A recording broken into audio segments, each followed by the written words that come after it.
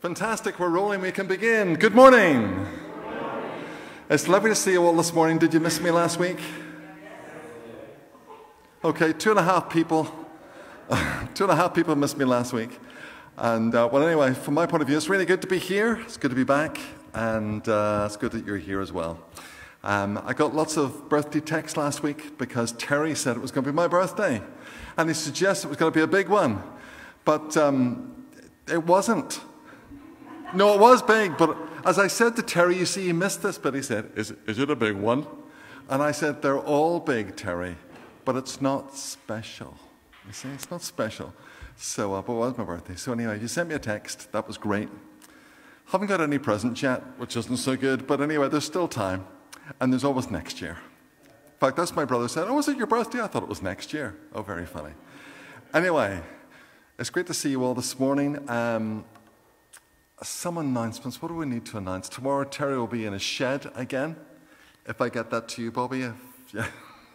Terry will be in his shed again, which would be great. I will be live from Greystones on Wednesday at 12 o'clock, probably with Reuben. We had a great time in Belfast with Reuben, didn't we? And Thomas the Lord as well. And they're coming back down here again at tea time tonight. They go back to England on Wednesday, but they're coming to have a couple of days in Greystones.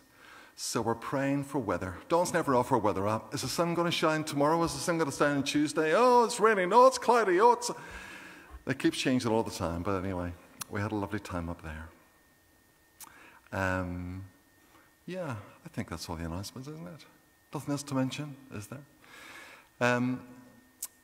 Usually at this time on our service, we would do birthdays when we ask people, have they had a birthday in the preceding week? Or in the week to come, or in fact, even today. So I'm just asking, has anyone here had a birthday recently, or even today?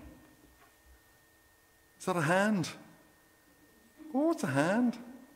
Oh, when was your... Well, come on up and tell me all about it. And anybody else had a birthday? What, did you say Audrey Glover? Oh gosh, this comes as a shock to me, a surprise. Audrey, is it your birthday? So, anyway.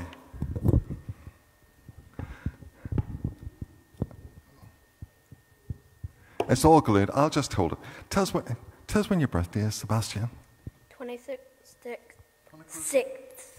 of July. Are you sure? Because you can't even say it. The 26th of July, that was ages ago, wasn't it? What did you do? Was it good fun? Yeah. Well, thank you for that deep information. And what age were you on the 26th of July? 8. You were 8? Is that all? I thought you were about 15 or 16 or 17 or... No? Wow. Well, that is brilliant.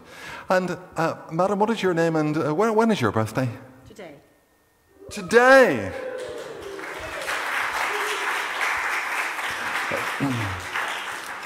And Audrey, would you like to... Don't remind you, do you want to share your age or you just not want to bother? Have a guess. 45. It begins with an 8 and ends with an O.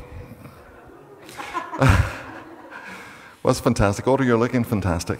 And we just want to celebrate everybody's birthday from 8 to 80. Where would you get this? This is brilliant, isn't it? 8 to 80. So we've got some badges over there. You can take one because I'm not going to put it on you. But we're going to pray. So is it okay if we pray? God's blessing on both of you. So let's join together to pray. Lord Jesus, we thank you for every day you give us and for every year we celebrate. Thank you, Lord, for the journey of life on this wonderful adventure. Thank you, Lord Jesus, that you made us and you set us on our way and you continue on that journey with us. Father, I really thank you for Sebastian. Thank you, Lord, for his... thank you for his years. Thank you for his faith. Thank you for the beautiful things that you're doing in his life. Thank you for the beautiful family that he's a part of. Thank you that he's a part of this amazing family in our church, where he's loved, where he's cherished, where he's encouraged. And Lord, we thank you for him. Thank you for his laughter. Thank you for his fun. Thank you for his energy. And we pray, Lord, that as he grows, that you will help him to grow well, that he will know that he's loved by you, that you will always be with him. Thank you, Father, you've got plans for him. And we pray you'll help him to trust you in all of those plans. So, Lord, we thank you and pray in Jesus' name. And we thank you for Audrey, Lord. Thank you for her wonderful faith that she shares so freely, for her beautiful, generous spirit. Like, Father, thank you that you've been with her through all of her life and that she loves you. Father, continue on this adventure with her. Father, keep her energy levels high. Thank you for the way she serves you and serves people with such an amazing heart. Father, let that never change, and let it be a blessing to her, Lord. Thank you for Adrian. Thank you for them as a couple. Bless their marriage. Bless their home. Bless those that they love. So, Father, we leave her in your hands, in your care, and we thank you and pray in Jesus' name. Amen. Thank you. Do you want to grab a badge, and then you can go and sit down again? That would be... No, it's okay. Just you. You grab it and go. Grab it and go. It's a grab it and go day. That is great. Thank you. Thank you so much. Yeah, I think it kind of peels off, Audrey, in some kind of way. Oh, you've got it peeled off. Oh, well done. So, we're going to sing, well, I'm going to sing. You can sing along gently if you like. Did you sing last week? Because I could have sworn I heard singing. With Brian saying, let's all sing this song. What are you saying? I'm not sure we're allowed to do that. But anyway, I'm not encouraging you to sing very loud. But we're going to sing, I will sing the wondrous story of the Christ who died for me. So you can sing along to it gently, or you can listen to the words. But we'll use these to remind ourselves that this is an amazing story, a story to be retold and retold, because it's not just something that happened a long time ago, but we live in the light of it today and every day.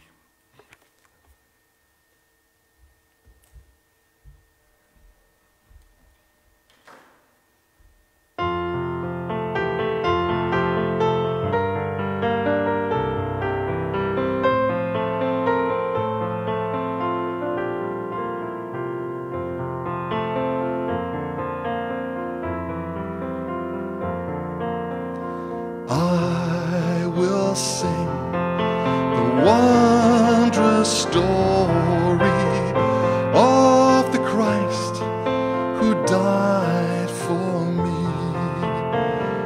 How he left the realms of glory for the cross of Calvary. Yes, I'll sing the wondrous story of the Christ who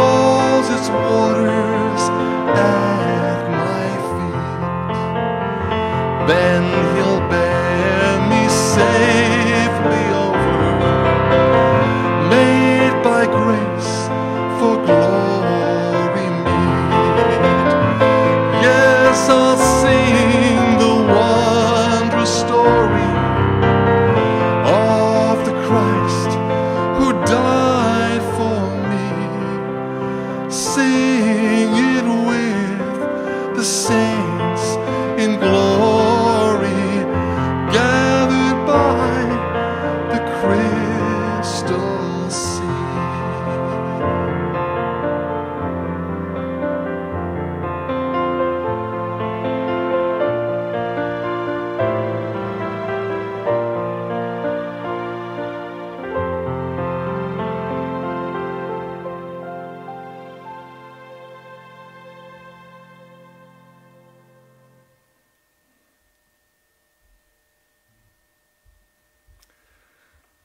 So let's join together to pray, shall we? Let's all pray.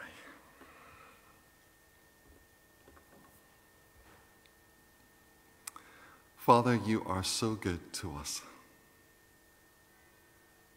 And Father, we're really pleased that we're here with you today. Father, we come to sit at your feet, to sit at your throne. Father, we come to hear your voice. We come to hear your words of guidance, of encouragement. Words that refresh us, renew us, that forgive us, lift us up, set our feet on a rock. We come to hear your words of life.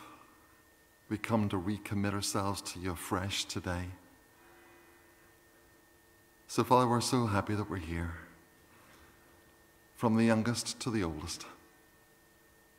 Father, we come as your children, joined as your family. So let's just take a moment's quietness to bring our own prayers to him. Things we want to say thank you for, perhaps, or things we want to say sorry for. But whatever they may be, let's do that at this moment.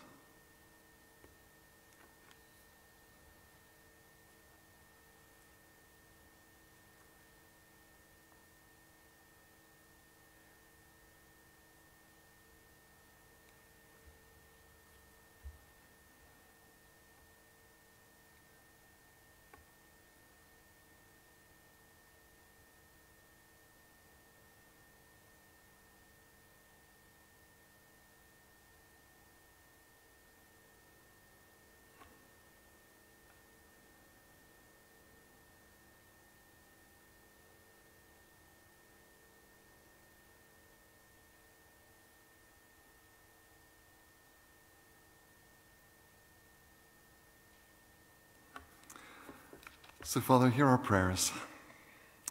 Father, we come giving you thanks and bring you praise. Father, we're hungry to hear from you today. And if we're not hungry, Lord, create in us a hunger and a thirst for you. Father, if our minds are wandering, please bring them back, to focus them, to gaze on the beauty of your being, to gaze on your face, to feel your presence. For Lord, we want to connect with you today. We want to meet with you today. We simply don't want to go through some kind of ritual, but we want to be with you, our God who loves us and who has given himself for us. I will sing the wondrous story of the Christ who died for me, who died for me, who died for me. So, Father, come, we pray. And we do pray in Jesus' name. Amen. We're going to sing again a song that does say hungry before we have our reading. And today is all about being hungry and thirsty for God. That is the storyline today. It's Mount Carmel. We're going to Mount Carmel today to meet with Elijah and the prophets of Baal and people who had distanced themselves from God, forgotten about him, lost the vision, lost the passion, lost him. But we want to not lose him, and we slip away so easily. We don't want to do that. But if we do, as we often do, we want him to bring us back. Just like that opening hymn, he's like the shepherd that places a sheep on his shoulders and brings them home, brings them back, renews them, restores them. That's what we want today. So we're going to sing this song that says, "Hungry I come to you, for I know you satisfy."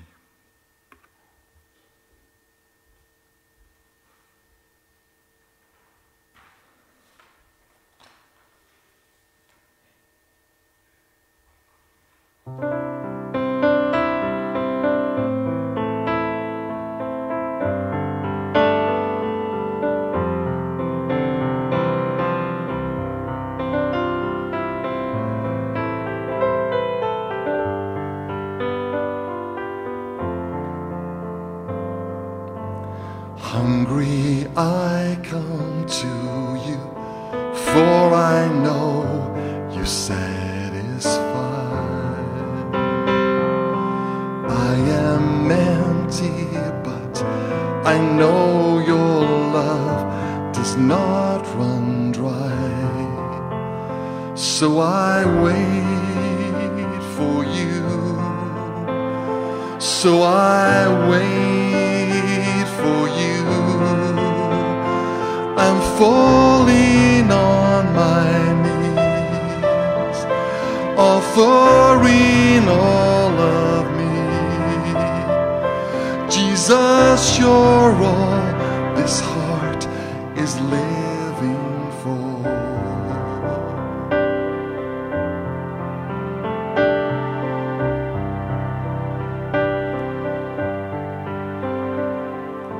Broken, I run to you, for your arms are open wide.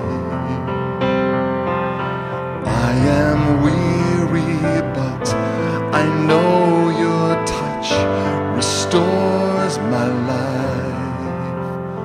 So I wait for you. So I wait for you. I'm falling on my knees, offering all of me.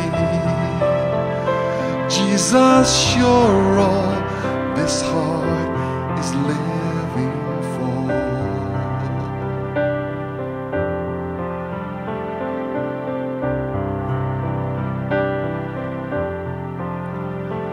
I'm falling on my knees, offering all of me. Jesus, you're all this heart is living for. I'm falling on my knees, offering all of me. Jesus, you're all this heart is living for.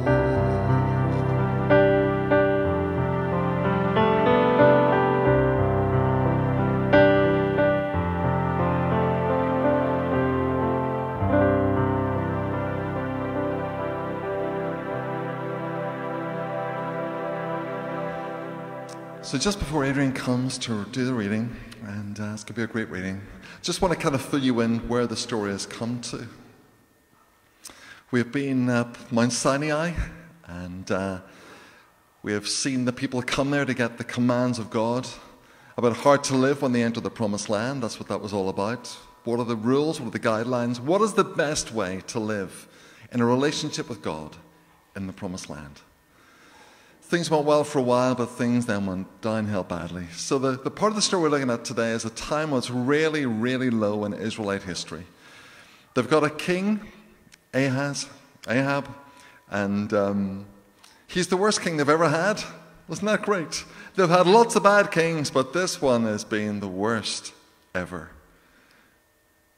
They've forgotten about their God. They kind of have still that kind of memory, and it's still on the outside. They are God's people, but their hearts are far from him. They worship Baal. They worship an idol. They've drifted and drifted and drifted. So God sends a drought. Elijah the prophet prays for no rain, and no rain falls. Baal is the god of the weather. So this is a challenge to him. No rain falls. For 1 year, for 2 years, for 3 years. Then God speaks to Elijah in that 3rd year and says, it's time to go to see the king, and let's get things sorted out. So he goes to see the king, and that's where Adrian is going to take up the story as Elijah meets Ahab. Thank you, Adrian.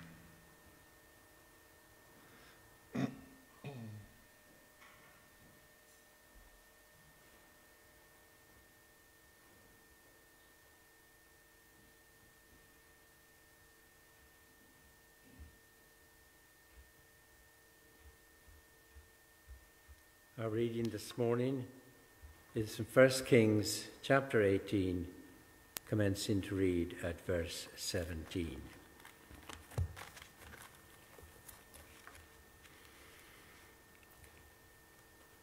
When he saw Elijah, he said to him, "Is that you, you troubler of Israel?" "I have not made trouble for Israel," Elijah replied, "but you and your father's family have. You have abandoned the Lord's commands and have followed the Baals. Now summon the people from all over Israel to meet me on Mount Carmel, and bring the 450 prophets of Baal and the 400 prophets of Asherah who eat at Jezebel's table." So Ahab sent word throughout all Israel and assembled the prophets on Mount Carmel. Elijah went before the people and said, "How long will you waver between two opinions? If the Lord is God, follow him. But if Baal is God, follow him." But the people said nothing. Then Elijah said to them, "I am the only one of the Lord's prophets left, but Baal has 450 prophets. Get 2 bulls for us. Let Baal's prophets choose one for themselves, and let them cut it into pieces and put it on the wood, but not set fire to it.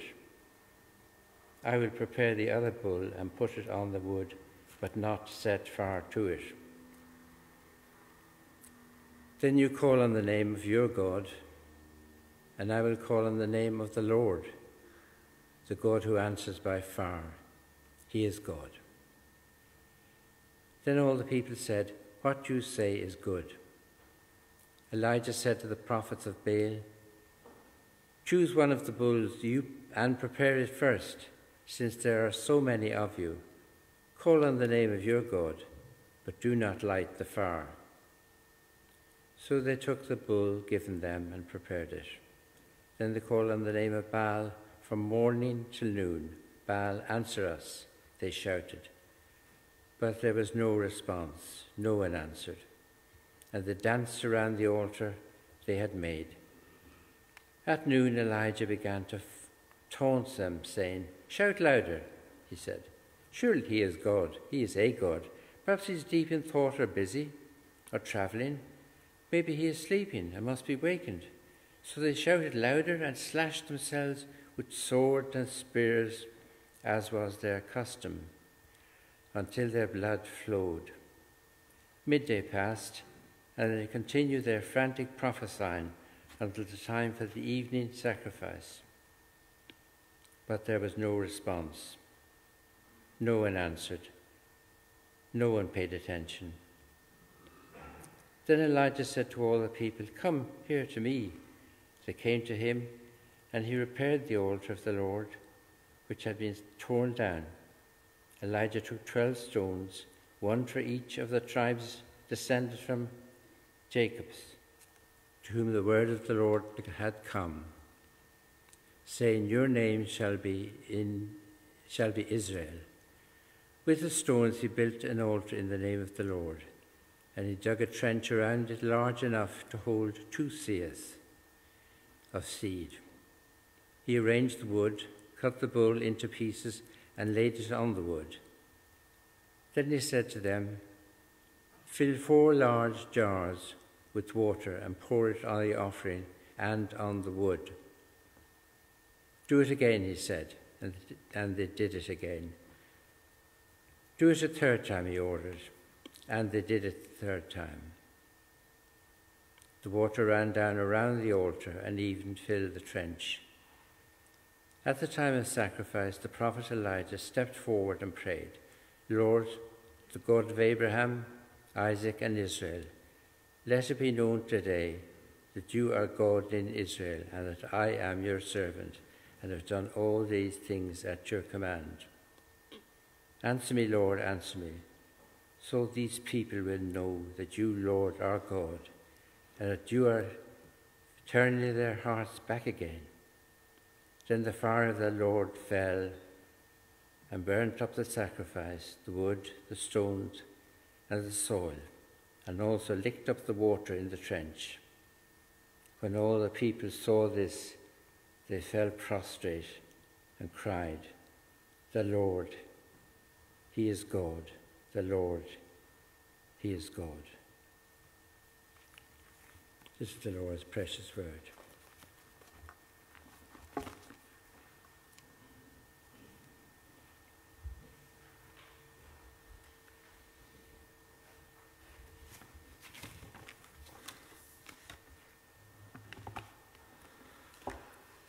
Thank you, Adrian.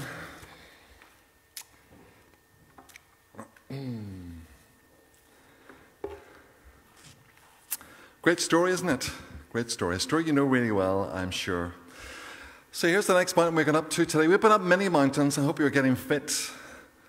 I realize how unfit I am. Could be changes. Last week we were up Mount Nebo with Terry. Hope you had a good time. Terry did not restrict himself to one mountain. He was up lots of mountains. I thought, I gave you one mountain to talk about. You're up and down those mountains. I don't know. But anyway, Mount Nebo, where he saw the promised land, but he wasn't able to enter it. But it was like seeing the future. Wouldn't it be great to be able to see the future? God brought him onto that mountain and says, this is what the future looks like. It'll look great. So, but we've now moved on. People are in the promised land. This story takes place almost 3,000 years ago. It's a long time, isn't it? As I was thinking about this story today, Lucas, I was thinking about you. Remember you stood up here as Elijah? Remember that, Lucas? Yeah? Cut up those bulls and get that water sloshed all over the place. But the Israelites had been in the land for quite a while. They had grown strong. And they came to their kind of pinnacle, their peak, under King David. And then under Solomon. Things had really progressed and done so well. The nation was strong. The nation was close to God. The nation was in a good place. And then there's a turning point. I don't know if you're very familiar with the book of 1st and 2nd Kings, but you should really read it. But there's a turning point in 1 Kings chapter 11, verse 1. That's where it all begins to go downhill. 1 Kings chapter 11, verse 1. And it's the line that says, now Solomon had many wives. That's where it all began to go downhill. Not necessarily because he had many wives, but because he had many foreign wives. He had 700 wives, as you may know, and 300 concubines. That is a lot of wives. That's a lot of women in your life. Adrian's just shaking his head here at the thought of having one woman in his life. You really have to feel sorry for Solomon. But he had many wives. Those wives came from many countries. They came and they brought their many gods, and that spelt disaster for the united kingdom of Israel. Because when they first went in, when they came out of Egypt, they were just a ramshackle bunch of people. Remember, they went in as 70 people. It was just a group of people. They were not a nation. They came out about 2 million strong, but they were still a ramshackle bunch of people. People like David whipped them into shape, created a nation out of them, a nation to be proud of, a strong nation, a godly nation.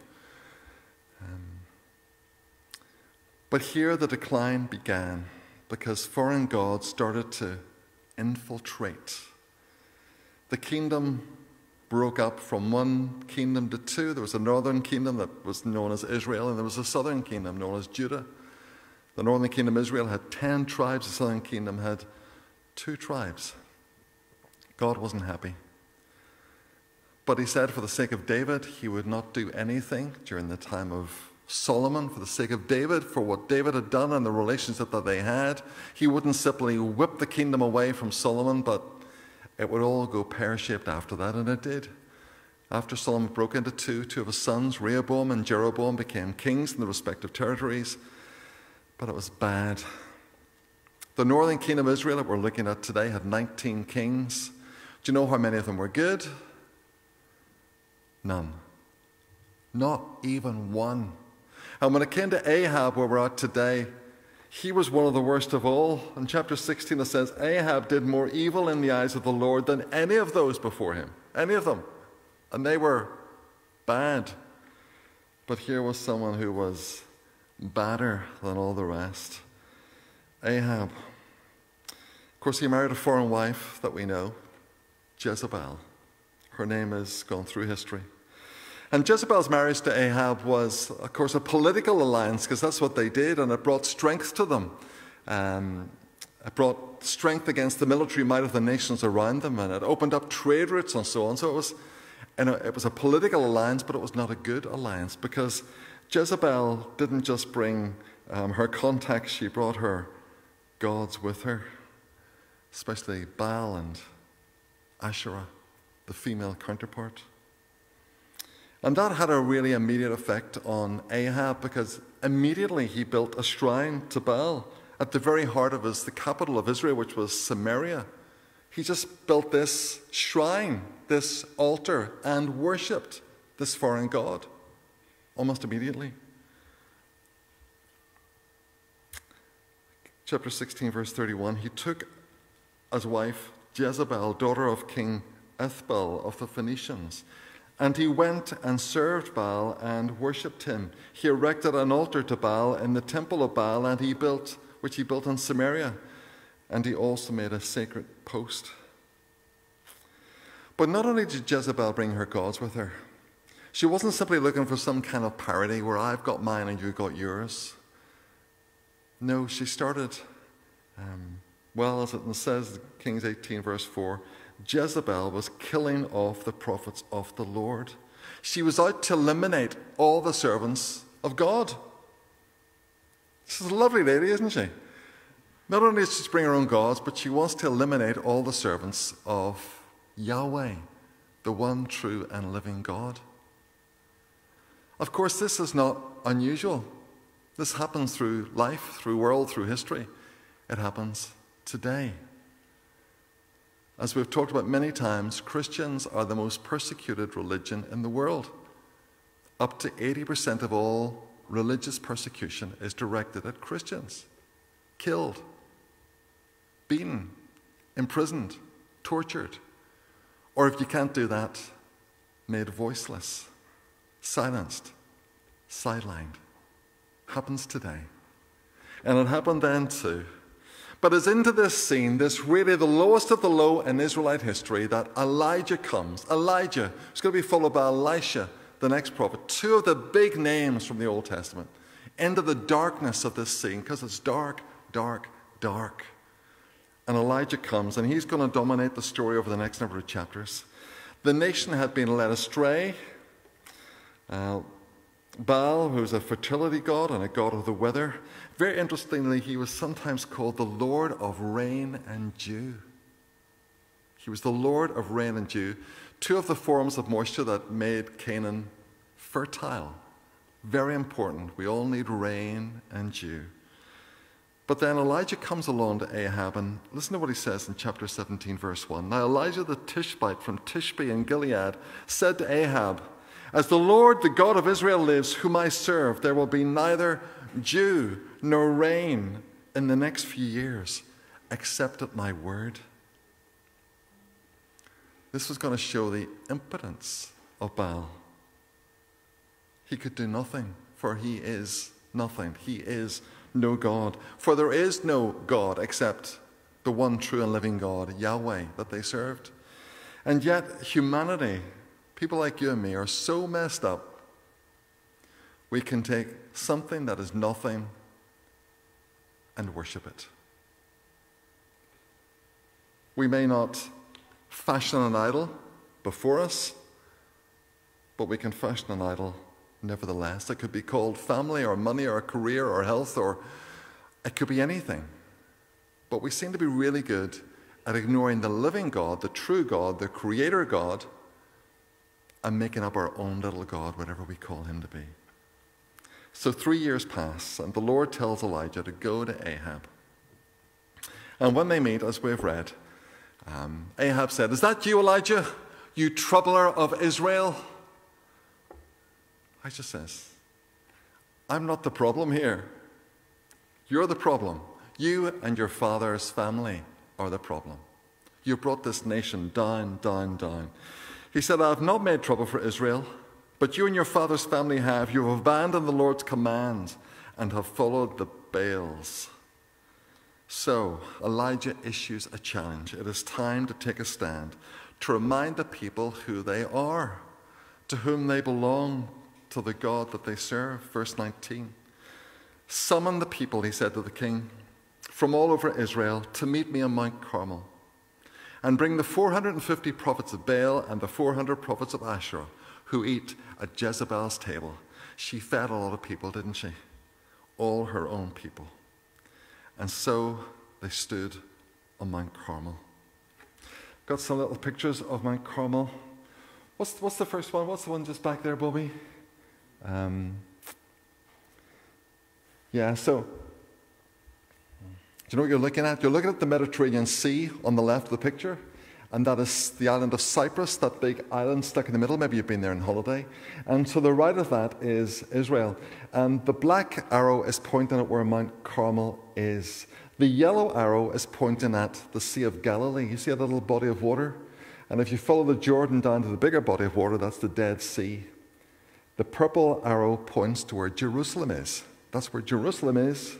So Mount Carmel is right up in that north corner. From there you can see, that's the whole kind of mountain range of Carmel. And the Mediterranean is about 9 miles to the west. And the Sea of Galilee is about 28 miles to the east. But from up there you can see everything. Some of those arrows is not really very clear, but the one that's orange that is pointing up in the middle is pointing at Nazareth, which is where Jesus grew up.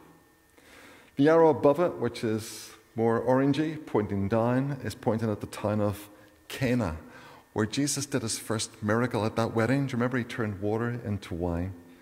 The yellow one is pointing at the peak, at Mount Carmel, the highest point. So this is where they are. And the next picture, Bobby, is just a view from the top of Mount Carmel. And that's the Jezreel Valley down there. And next week, if you keep going across the top of that picture, we're going to come to another mountain that we're going to go up next week, which is an amazing mountain. But the Jezreel Valley is where many battles were fought. And that area and the place below it, Megiddo, is also called Armageddon. That is where the Bible says that the final battle on earth will be fought in this valley. So this is a really kind of important region. But these guys are up here. He has called all Israel to come. Don't know how many people would have come, but all Israel, plus the 450 prophets of Baal, plus the 400 prophets of Asherah, and there is Elijah, all on his own. But he has issued a challenge to the people. But why did he choose Mount Carmel? Well, he chose it because it was one of the key pagan worship places. It was one of the main places for the worship of Baal. It was a pagan stronghold. So if you're into a sporting context, it would be like your team playing at home. That's what Elijah's saying.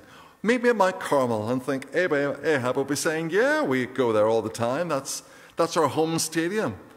So it was going to be a good place for them to be. They would have home advantage. So they'd have an enormous advantage. There's Elijah, all on his own, and hundreds of prophets of an idol.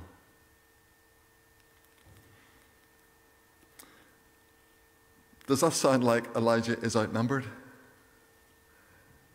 It does, kind of, doesn't it? But you know, that is what God does. That's the way God likes it. He likes the odds to be stacked against him. Earlier, he had called Gideon to fight the Midianites. Gideon says, I'm nobody. I come from a really small clan, and I'm a really small family and a small clan, and I'm the least of them. Why are you calling me? God says, you're just the man for the job.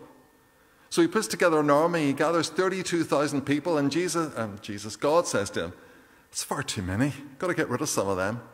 So he said, anybody that's frightened and wants to go home for their tea, you can leave. So 10,000 went home, left him with 22,000. And God says, it's far too many. And as you know, he whittled it down till he had 300.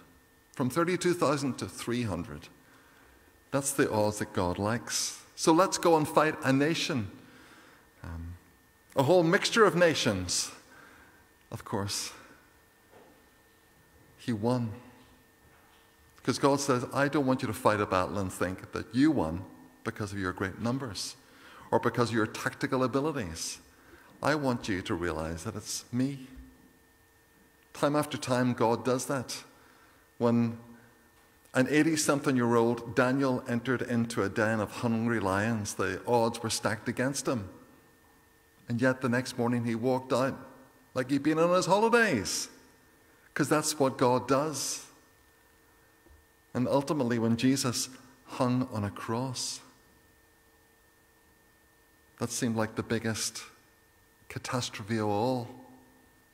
And yet, on the third day, he rose again from the dead. God loves it to look like we are weak, so that he can be seen to be strong, because it's not about us. It's always about him. That's the way God works. So anyway, he issues a challenge to the people, verse 21. How long will you waver between two opinions? If the Lord is God, follow him. And if Baal is God, follow him. No point in having a kind of, oh, this is what we believe, but this is what we do, or whatever it is. How long will you waver between two opinions? And the people were silent. It's interesting that word waver, it's a word that means limp. It's like he's saying, how long will you limp between two opinions? In a spiritual sense, they are limping. They're not living the full spiritual life that they should be. They're not living in the light of their relationship with God. He wanted them to live this great adventure, but they were limping along. They were kind of committed to them, to Yahweh, but really their hearts belong to another. Limping between two opinions never works. Isn't that what Jesus said? He warned that you couldn't serve two masters. It just doesn't work. But rather, God is looking for a wholehearted commitment. It's not the first commandment. Don't have any other gods before me. Love the Lord your God with all your heart, your soul, your mind, and strength. God is looking for our commitment. He did not have it. So Elijah sets out the terms, the challenges of the challenge. 2 bulls, get the bulls ready, cut them up in pieces, get your altar ready for sacrifice, put down the wood, put the bulls on the wood, but don't set fire to them. And then we're going to call out to our God. You call out to Baal, I will call out to Yahweh, and see if they're going to send down fire. And whoever sends down fire and puts a light to the bull, that is the one true God. The people said, that sounds like a really good idea. Let's go for it. And that's what they did. Sounds like a plan. So the prophets of Baal, they prepare their bull. Get the wood, build the altar, put the bull on it. And they start calling out to their God. Send fire, send fire. From early morning till lunchtime, they were worn out. They shouted to their God. Their God appeared not to hear them. It says in verse 26, they danced around the altar they had made. Now that's very interesting as well. They danced around the altar, because the word that is translated danced is exactly the same word in verse 21 that is translated waver. It means to limp. Exactly the same word. They danced around the altar. In a sense, they thought they were dancing, but really, from God's point of view, they were limping. So Elijah begins to taunt them. Shout louder. Maybe your God's on a journey. Maybe he's in the bathroom. Maybe he's fallen asleep. You need to shout louder because they just don't hear you. And that's what they did, verse 28. So they shouted louder and slashed themselves with swords and spears, as was their custom, until the blood flowed. Midday passed, and they continued their frantic prophesying until the time for the evening sacrifice. But there was no response. No one answered. No one paid attention. All that effort for nothing. Verse 30. Then Elijah said to all the people, "Come here to me." They came to him. And he repaired the altar of the Lord, which was in ruins. Isn't that interesting? He repaired the altar of the Lord. So there was a time when they worshipped God in this place, but that was a long time ago. Fallen into ruin. So Elijah rebuilds it. He gets 12 stones, 1 stone for each tribe. He rebuilds the altar. He puts the wood on it. He puts the bull in pieces on it. He digs a trench around it. Then he gets some of the guys, fill 4 big jars with water and come and they pour it all over the bull. They said, do it again. They do it again. Do it a third time. They do it a third time. Water is everywhere. It fills the trench. He's making it really hard for himself, as though things were not more difficult enough. It's as though he's trying to make a point. Verse 36, then Elijah stepped forward and prayed, O Lord, God of Abraham, Isaac, and Israel, let it be known today that you are God in Israel. And that's the whole point of the story. Let it be known that you are God. Then verse 37, answer me, O Lord, answer me, so that these people will know that you, O Lord, are God, and that you are turning their hearts back again. This is what Elijah wants. He wants these people who have been led astray to know that their God is the real God, the one and only God, the one who will send fire because they had wandered so far away. Israel were the chosen people, but now they were languishing in spiritual depravity. Israel, who were a nation meant to be a light to the other nations, limped around in darkness, embraced the darkness of pagan idolatry. Jesus picked up those ideas in his Sermon on the Mount. Remember when he talked about the importance of being salt and light? That's what the nation of Israel meant to be, salt and light to the world, to show them a better way to live. But they had become like the world, worse than the rest of the world perhaps. And Jesus picks that up and said, that's you and me. We're called to be salt and light. Salt is a preservative. Salt was highly valued. Rub it into the meat to keep it good. But it needs to be in the meat. We need to be in the world to do good. But Jesus did say, whenever the salt loses its saltiness, what use is it? Just throw it outside. People will walk in it. It's useless. That's what Elijah was doing for the people here. You're meant to be salt, and you're useless. Let's get our saltiness back again. Or you're meant to be light, Jesus said. So what's the point of a light if you hide it under a bowl, under a bed? If you hide your light, it's useless. But if you let your light shine, then everybody will benefit from it. And that's what we're called to be. People who shine, reflect the light of Jesus, who talk about him, who live lives confidently in our faith, so people can see a better way to live. The only way to live that leads to life. Decay is seen everywhere, and we're called to be salt in the midst of that. We're called to be light in the midst of that. When I was in Belfast last week, we're out walking and I saw this sign, which is near the primary school of what I used to go to. And do not obstruct this gate, in constant use, 24/7. So this is the back end of a house that used to be children's home kind of a thing. And it was a car park. Actually, this gate hasn't been opened donkey's years. It's not used anymore. You can't use the house. It's not livable in. So this gate has not been in, but the sign is still there. Do not obstruct this gate. It is unused, used 24/7. And Israel at this time were a bit like that. They had a sign that said, we are God's chosen people. We live in God's chosen land. But actually, we're not living like that anymore. We've still got a sign, but it means nothing. And it made me think about my own life, where people know you're a Christian, or you go to church. You've still got a sign. There's a sign that says you are this or that, but am I really this or that? Because nobody really knows. Nobody knows the state of my prayer life, or what I'm like at home. Well, no, I'm really, really nice, actually. But you know what I mean? We can have a sign, we can look good on the outside, but actually inside, we could be like those Pharisees that Jesus used to talk about.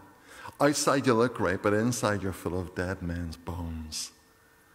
We can so easily become that. It's a warning to all of us. A warning to all of us because we so easily slip into paganism, worshipping all sorts of things, forgetting about the God who has saved us, forgetting about the God who loves us, forgetting about the God who is the Lord of this building even, why it's here. We can so easily forget, be led astray. It's a warning to all of us. Israel had forgotten who God was, the God who they once knew really intimately, but Elijah wanted them to have that relationship again. He wanted to restore that relationship. They were married to God. They belonged to him. So let's get back to that. So he cries out to God. And he only has to do it once. He doesn't have to shout all day long. Once. And the fire of God fell to earth and everything was burnt up, including the stones. Can you imagine the heat to consume the stones? Everything was burnt up. And then the people knew this was God, and they fell on their faces and they said, "The Lord, he is God. The Lord, he is God." And for a brief moment in their history, the spiritual drought was over. It would return again very soon, become catastrophic. They would be taken away into exile because we're so thick. But for that moment in history, the spiritual drought was over. God had made his point. And so the physical drought, the lack of rain, could cease also. It hadn't rained for 3 years. It's a long time, isn't it? But God's intention was to send rain. He tells us that back in verse 1. I'm going to send rain. But you know, he needed something to happen in order for his will to be done. I'm going to send rain. Horrible rain come. Elijah had to pray. And for today, that's our last scene. We see Elijah on his face praying. And he sends someone to look out to the Mediterranean. Do you see any clouds? No. Go again and have a look. 7 times he sent. He sent him, and the 7th time he came back and said, I see a cloud rising from the sea, the size of a man's hand. Then he goes to Ahab and says, you better get out of here. The rain is a-coming. You better get home or you'll be stuck. And the rain did come, but Elijah had to pray. For you and I, that's what we're called to do as well. The book of James in the New Testament picks up the story of Elijah. He reminds us that Elijah, although an amazing prophet, was an ordinary person who served an extraordinary God. James reminds us that Elijah prayed, and we too can pray powerfully like Elijah. For he reminds us that the prayer of a righteous person is powerful. So Elijah's no different from you, and you, and you, and you, and you, and you. And when we pray to this God who is amazing, who knows what can happen? Elijah prayed that it wouldn't rain, and it didn't. Then he prayed that it would, and it did. It's God who did it. But God uses the prayers of ordinary people to work out his extraordinary will in the lives of people. Who knows where our world is heading? Crazy world at the moment. But if my people who are called by my name will humble themselves and pray, then who knows what miracles can happen. Amen.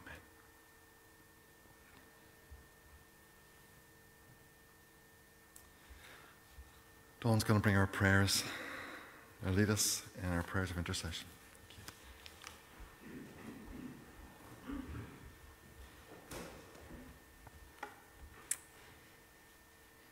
Let's join together to pray.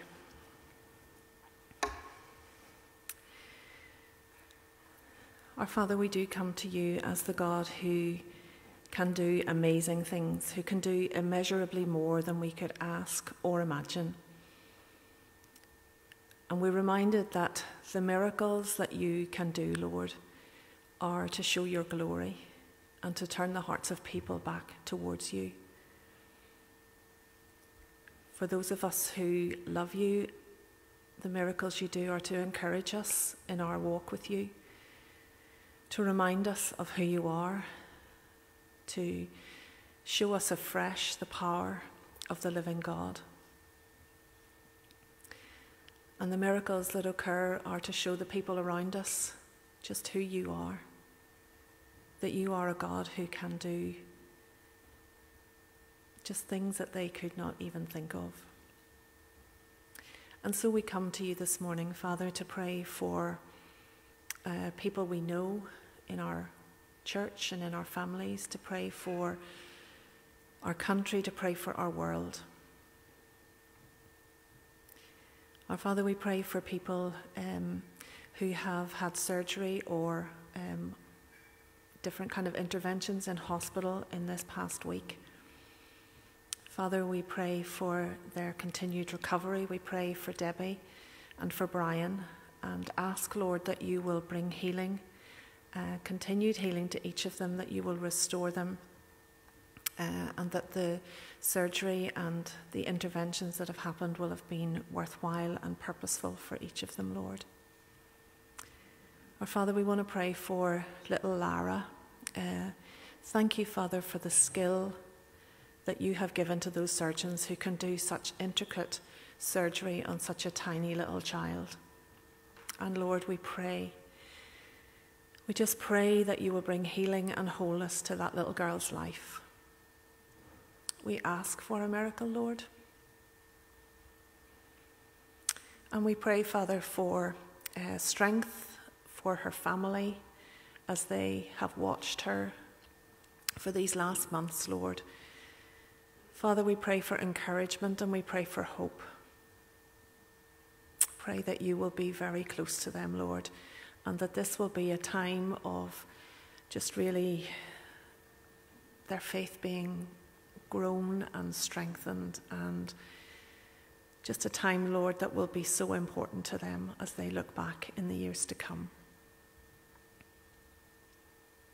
And Father, we pray for those who will go into hospital for surgery this week ahead as well, and we pray for Valerie Wormel and ask that you will give the surgeons skill as they operate on her, Lord, and that you will heal her, and that it will be so helpful to her for her mobility to be able to get around again.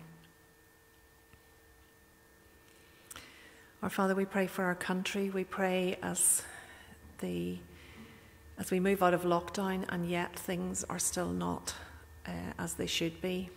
Some of the counties are returned to a form of lockdown. Father, we just pray for wisdom for our leaders as they make really tough decisions, and how hard that must be for them. Lord, we pray that you would guide them, and we pray that we would be willing to set aside our own selfish desires for the good of our society and for those around us. I pray, Father, for schools as they plan to return. Pray for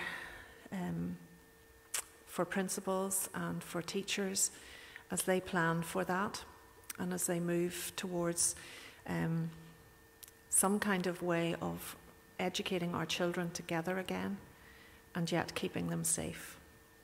Oh Lord, give them wisdom. Just keep them safe, Lord. Protect them. Do something miraculous in our world. And Father, we pray especially this morning for the country of Beirut, or the city of Beirut. In that country, Lord, that has endured so much over the years, so close to where we've even been thinking about this morning. Father, for a country that has been governed by those who are corrupt and selfish, where people are struggling in so many ways, where the effects of COVID have already had their impact on their health service, and now to be dealing with these hundreds and thousands of people who have been injured or killed. Our Father, we just really pray for, just for comfort for those who mourn, for healing for those who are injured, for hope in the midst of what must feel hopeless, to look at that city that you lived in that is just wiped out. Oh, Father, we pray for us as Christians in the world that we would respond to our brothers and sisters who have so little.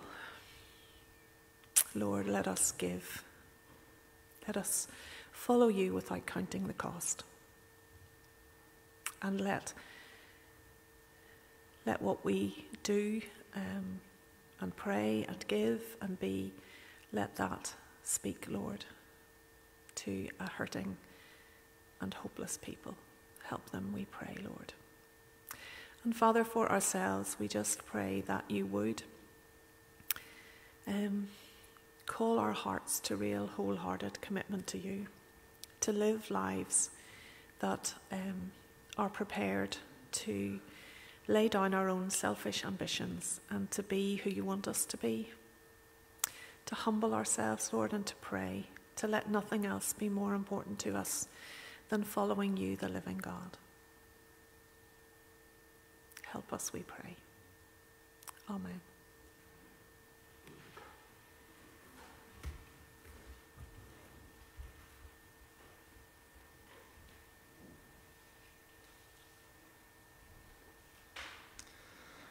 I'm going to finish by singing two songs. We'll sing Abba Father. I haven't sung this one in a long, long time. Never let my heart grow cold. Never let me go. That's the kind of key line in that song. And I'm going to sing Breathe on me, breath of God. Fill me with life in you, that I may love what thou dost love and do what thou wouldst do. So the prayers.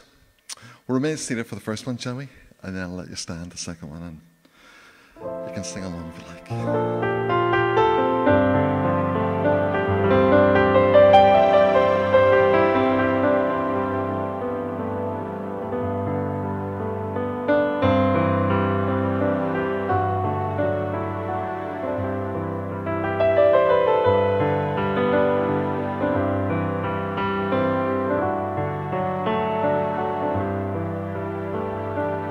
Abba, Father, let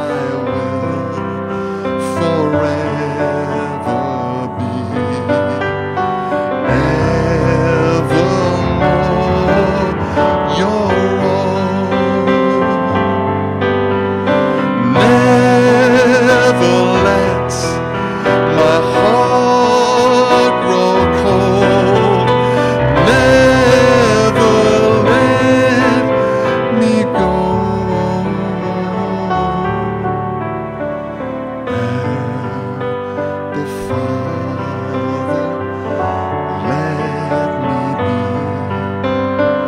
yours and yours alone.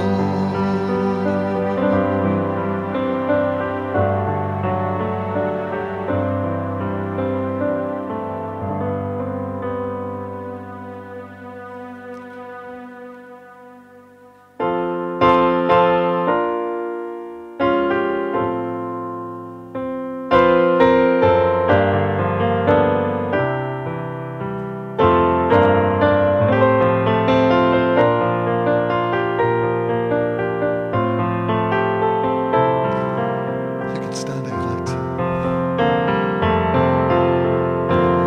Breathe on me, breath of God. Fill me with life anew, that I may love what thou dost love, and do what thou wouldst do.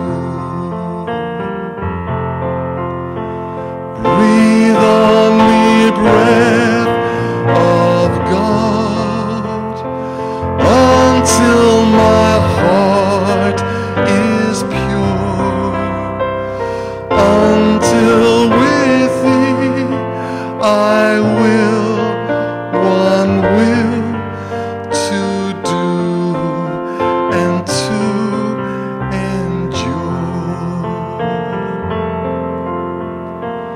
Breathe on me, breath of God, till I am wholly thine, until this earthly part of me glows with thy fire divine. Breathe on me, breath of God, so shall I never die, but live with thee the perfect life of thine eternity.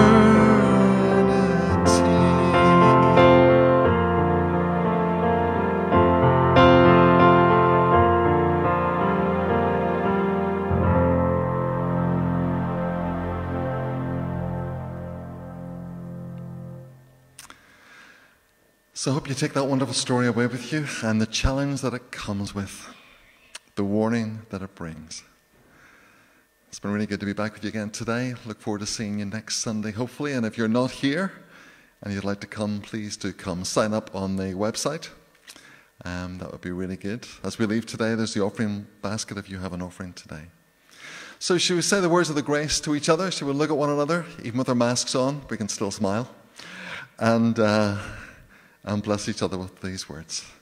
And so may the grace of our Lord Jesus Christ and the love of God and the fellowship of the Holy Spirit be with us all forevermore. Amen. Thank you very much, everyone.